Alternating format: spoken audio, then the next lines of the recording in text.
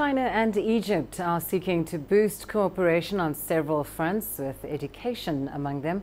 Chinese Minister of Education Chen Baosheng has paid a visit to the University of Cairo at the weekend. He met with the university's leadership and visited the Confucius Institute on campus.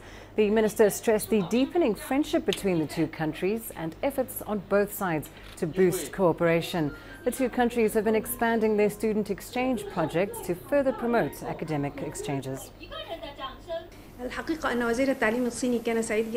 Chinese Minister of Education said in his speech that after entering the Confucius Institute, he saw the Chinese culture is spread everywhere. He expressed his admiration to the performance which is actually presented by the Egyptian students.